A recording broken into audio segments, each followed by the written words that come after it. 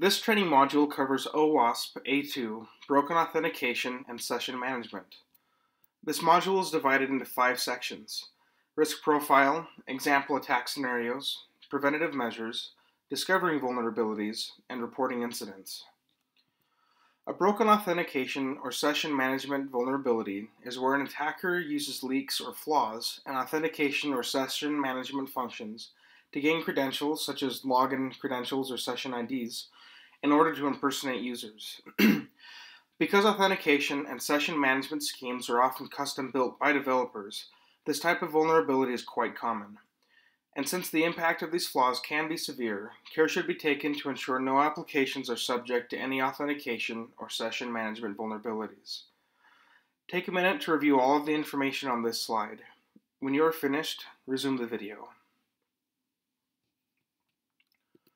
Let's review a couple of attack scenario examples. In the first scenario, the session ID is put into the URL.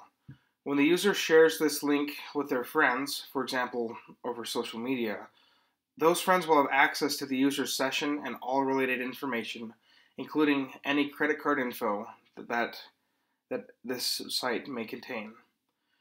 In the second scenario, the user accesses a site on a public computer and then leaves by only closing the tab rather than logging out first.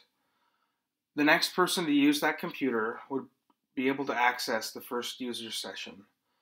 Pause the training video here to review these examples if needed. There are 2 primary ways to prevent broken authentication and session management vulnerabilities. 1. Using a single set of strong authentication and user management controls, ideally accompanied by a simple interface for developers.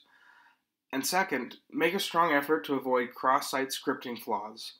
For more information on cross-site scripting flaws, see the A3 cross-site scripting training.